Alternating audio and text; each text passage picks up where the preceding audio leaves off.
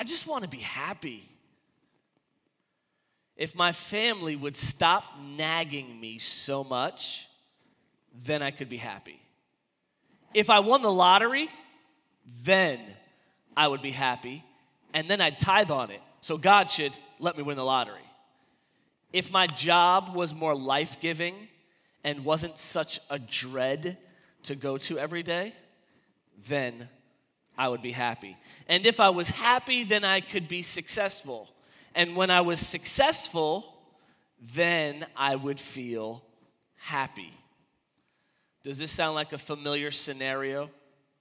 Have you heard anybody speak this way? Maybe you yourself have had this sort of thought process or said some of these same things. I want to be happy, but I can't be happy until something changes or someone else changes or until I feel that I have become successful.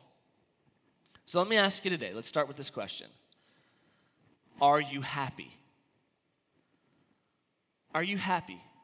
Now, I know that this might be early in the morning and you just rolled over and you're having a hard time waking up. I get that. I'm saying in life, this week, have you been happy? Be self-aware for a moment. Self-reflect.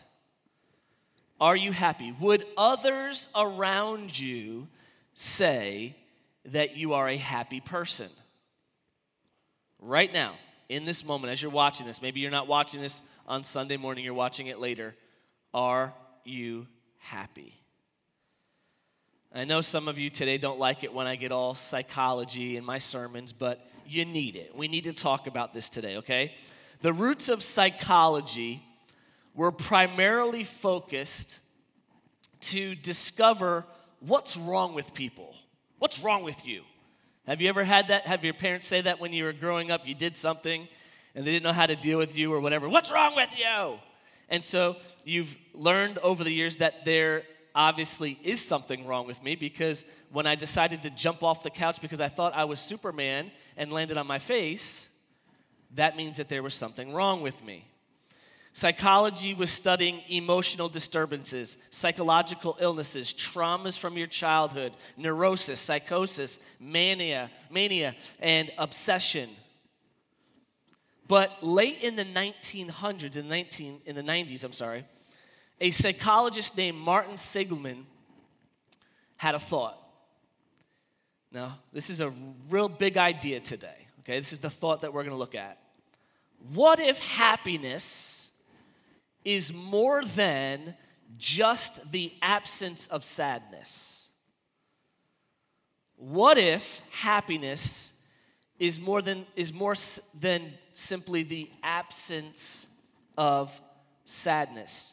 He suggested, could we have a form of psychology that focused on the positive instead of the negative? And I love that, because right now it's so easy to be focused on all the negatives. In fact, in the news, all we're seeing is the negatives. How about some positive news, right? This wasn't really a brand new concept, although it did take off like lightning when he had his paper published and he began this kind of work.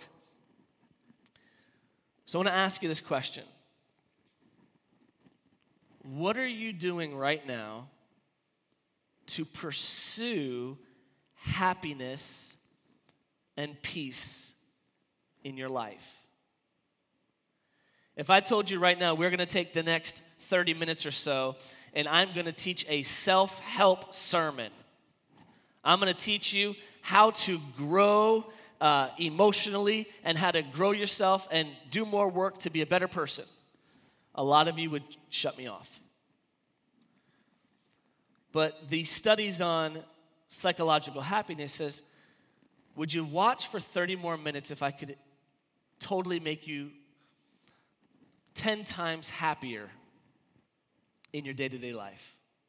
If I could share a few secrets with you so that you were consistently happy each and every day. And that's what this positive psychology did. I promise you we will get to some Bible verses today. We will make this an official sermon. But I want to set this thing up for you. I really want us to understand that we need to deal with our emotions We need to deal with our feelings. We need to deal with the things that we're focusing on. Martin Seligman actually created precise steps that it would take to achieve happiness in one's life.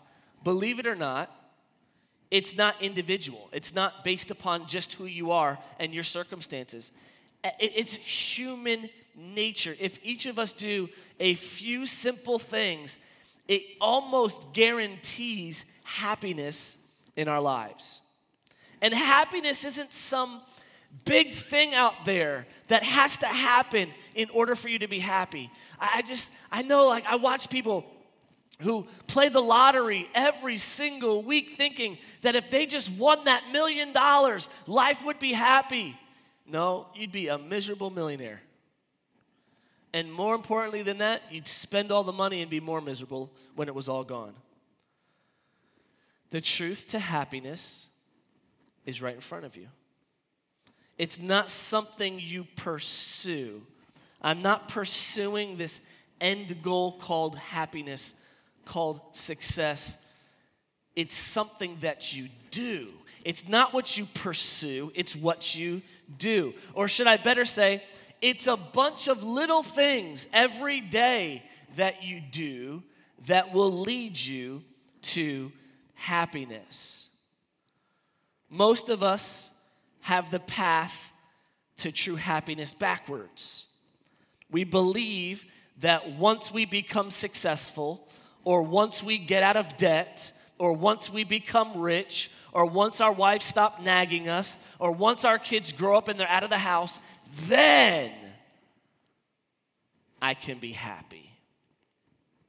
But that's not how happiness works. That's not how it works. That's completely backwards. Once you do what it takes to raise your everyday level of happiness, then you'll become successful. When you choose every single morning when you wake up to be a happy person, you will eventually step into success. You'll become healthier. I think about this a lot. How much work is it to be a nasty person? And we think that it's easy, like, I'm just in a bad mood, so everybody better get out of my way. That's actually a lot of work. And we think to ourselves, someone who deals with anger or is nasty, they think to themselves, oh my God, I have to do all these things to be a nice person. I have to smile, and I have to bring people coffee. And no, you don't. You have to do one thing. Stop being a jerk. That's it. Just stop it. Stop being nasty. It's actually a lot of work to have a frown on your face.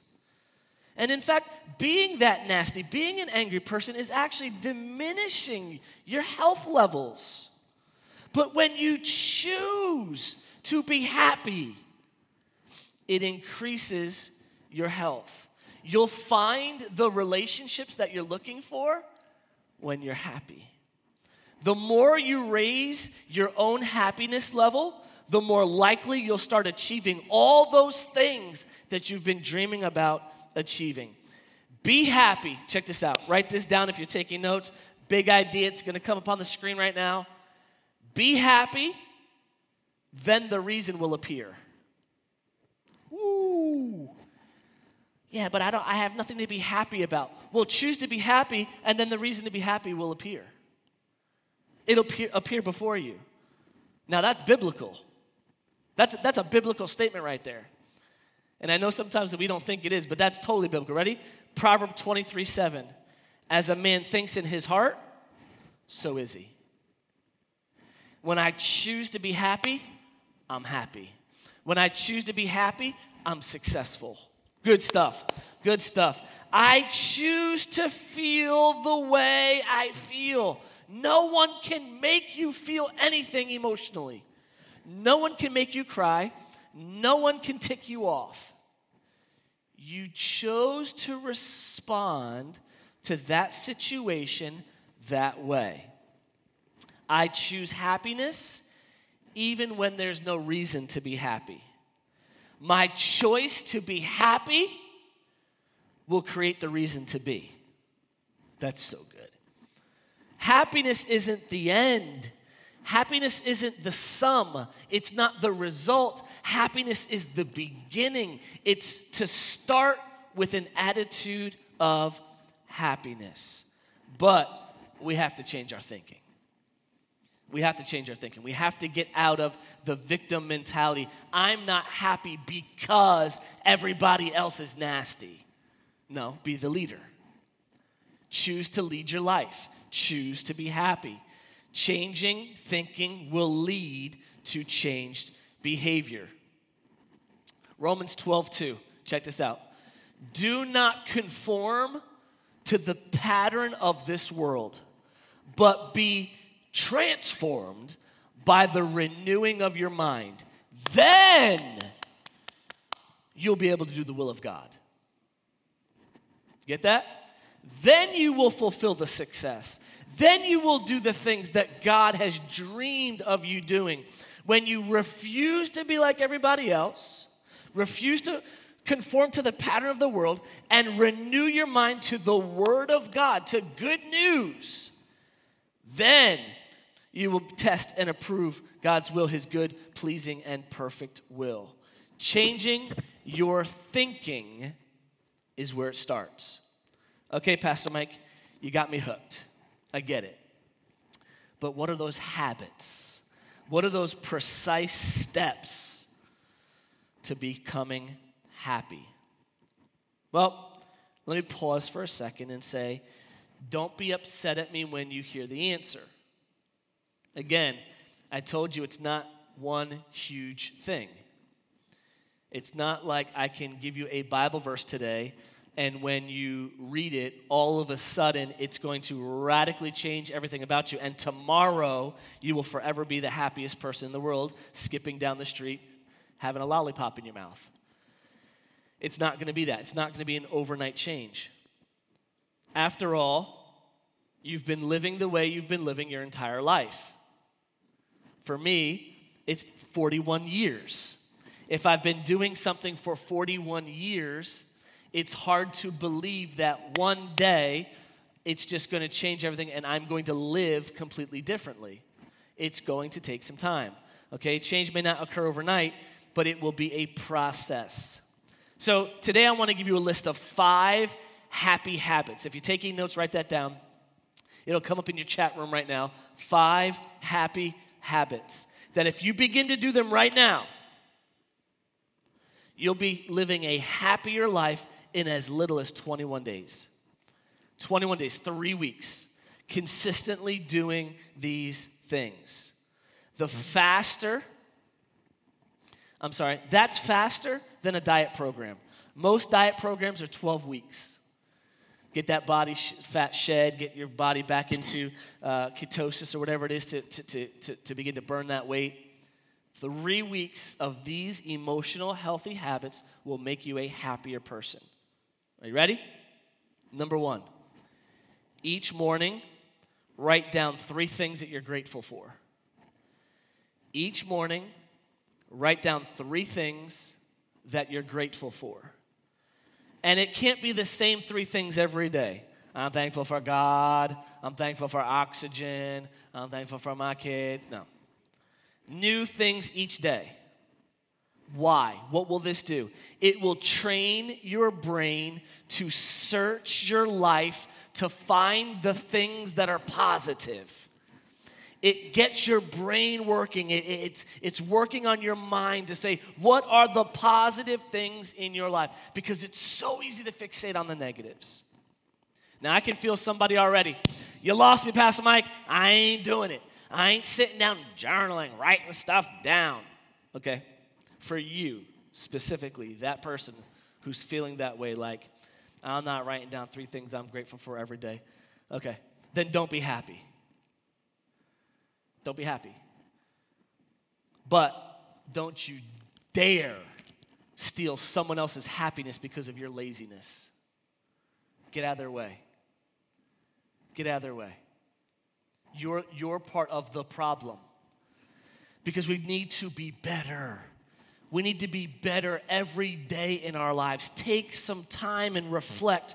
What are you grateful for? 1 Thessalonians 5:18, give thanks in all circumstances, for this is the will of God in Christ Jesus for you.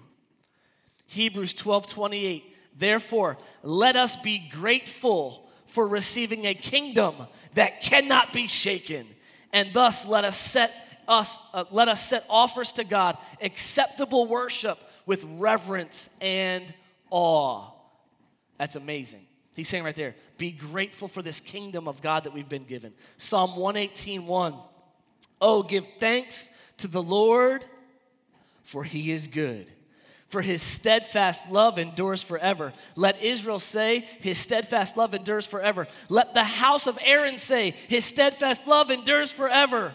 Let those who fear the Lord say, his steadfast love endures forever. Out of my distress, I call on the Lord, and the Lord answers me and sets me free. Be grateful. And then write them down. What am I happy about today? What am I grateful for today? Number 2, this is another hard one. Journal for 2 minutes a day about one positive experience you had in the past 24 hours. Journal, write in a notebook for 2 minutes a day about one positive experience you've had in the past 24 hours. Write it down. Write down every detail you can remember. Why? This allows your brain to re-experience the moment. It lets you live it again as you sit there and author it on a piece of paper. Habakkuk 2:2, and the Lord answered me. He said, write the vision, make it plain on tablets, so that you may run with it who reads it. Write down your own remembrance. Write down the vision. I want to have these positive things happening in my life over and over and over again. So write it down so that you can read it and that you can run with it. And then take the next step. Romans 10:17. So faith comes by hearing, and hearing by the word of God. Read what you wrote out loud so you hear yourself saying it. Let that faith come back into your ears. I'm going to live these positive moments every day in my life. So write down the positive experience so you can see it in your own handwriting. There's a power that comes in that. And then read it out loud to yourself, and this will encourage you. And this is how faith will be built within you to continue these happy habits. Number 3, meditate daily. Meditate daily. And I'm not talking about some weird yoga meditation where you're going to be caught up into the third heaven and depart from this earth. I'm not talking about anything like that. Nothing fancy, nothing weird. Just stop all activity and focus on your breathing. Focus on the breath coming in and focus on the breath going out for 2 minutes. This trains your brain to focus on what you want it to focus on and not being distracted by the negativity in your environment. I've heard a lot of people say, Pastor Mike, I've tried to pray, but every time I sit down to pray, I get so distracted. Then practice meditating. This form of meditating. Focus on your breathing, your breath in and the breath out, and only focus on that. This will allow you to say, when things are happening all around you, I'm not going to focus on the negativity. I'm going to focus on what God's word says. Joshua 1:8 says this book of the law shall not depart out of your mouth, but you shall meditate on it day and night, so that you can do it. So that you can do all the things that were written down. But you got to meditate on it. And then what will be the end result? Ready? What we would call happiness. Then your way will be prosperous and you will have good success. It's right here in the Word of God. This is what we wanted all along. I want to be successful. I want to be happy. It starts here. I've got to focus on the right things. Psalm 119:15, David says, I will meditate on your precepts, and I will fix my eyes on your ways. This is an overlooked practice that I think we have in society today, is to just shut down all the distractions and focus on the good. All right? Now, that's a whole nother sermon that we could preach about the battlefield of the mind and distractions and all that. We're not going to get into that today. But I'm just saying right now, we need to take control of our thoughts, take control of the brain activity, and focus it on what God has called us to focus it on. Number 4, there's a list of 5 habits. We're on number 4. Do a random act of kindness over the course of your day. Do a random act of kindness over the course of your day. So to make this simple, here's a suggestion. Write a short email at the start of each day praising someone for something great that you've seen them do. This could be a text message. Hey, I saw you shining when you did this. Hey, you encouraged me when you did this. A simple act of kindness. It could be helping somebody do something. It could be opening the door for somebody. But each day, go out of your way to do a random act of kindness. 1 Corinthians 13:4 says, love is patient. Love is kind. Love is kind. It's kind. It's nice. It smiles. You cannot say that you love God, but then you're nasty to everybody around you. Then you don't have God's love.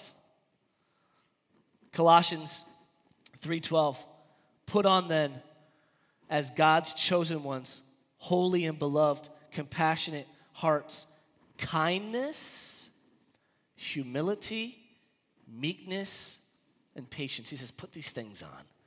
Put these behaviors on your life. Ephesians 4:32, be kind to one another, tender-hearted, forgiving one another as God in Christ forgave you. If you want to be happy, be nice. Be nice to people. And number 5, I'm going to lose a bunch of people on this one. Ready? Exercise for 15 minutes a day. Exercise for 15 minutes a day. Simple cardio. Even a brisk walk has a powerful antidepressant impact. In fact, studies show that a brisk walk can actually combat depression better than antidepressant medication. Maybe what you need right now is exercise. You're feeling depressed, you're feeling anxious, you're feeling overwhelmed by things that are happening. Go for a walk. What did we know when our parents got into an argument and one went for a walk? I mean, what did they know that we don't know? Maybe they needed some exercise to get out of that depressed state, okay? Let me share a sorely misquoted scripture with you. Are you ready? Because you would think by me sharing the scripture, it would undo my point, but it does not. 1 Timothy 4:8, for physical training is of some value, but godliness has value for all things, holding promise for both the present life and the life to come. So he's talking about the present life, and he's talking about eternal life in this statement. So why does bodily exercise only profit little? Because bodily exercise only benefits you in this life, not eternal life. But it will benefit you for the 120 years you're alive. Hopefully. 120 years, that's how old I'm going to be. I'm back to 120-year-old G, still moving around with skinny jeans, at 120, white beard, bald head. I don't know. This translation says bodily exercise profits little. And so the obese church people were like, see, it only profits little. Don't waste any time, but read your Bible. But you're nasty. Let's use the little. The little it's talking about is this lifetime. In relation to eternity, this lifetime is little. But it will benefit you while you are alive. Okay? Get some exercise. Now, I've shared the 5 points, the 5 happy habits the 5 happy habits. Now, there could be more. You could add different things to this to be happy, obviously. But studies show that if you did these 5 things consistently, these little things throughout your life, you will be a happier person. And I can just feel all the overachievers who just watch this. I'm going to do all 5 of these right now. Gina, order me my meal plan. Get me that Weight Watchers. I get it. But don't start all these at once. Start with 1 and let it become a habit. So maybe it is those words of affirmation, or it's an act of kindness email or an act of kindness text message. Maybe that's where you want to start. And just do that every day. Let people know that you appreciate them, that you're thinking about them, whatever, every day. And then do that for 21 days. And then maybe add the next component to it. Maybe you want to do 2 of them start at one time. Maybe you're going to start exercising for 15 minutes a day, and you're going to write down what you're grateful for. Whatever that is. But don't try to just, I'm going to do these 5 things because you're not. You're not going to do all 5 every day, and then they're going to get scattered, and then you're going to fall out of practice. Here's my heartbeat. Let's grow together. Let's grow spiritually and emotionally. We started our Wednesday night Bible study this week, and if you missed it, go back and watch it. Get set up for where we're going. It is the basis, the premise for the rest of the classes moving forward. And that's where we're going to be growing spiritually. We're going to get some meat of the word in that teaching.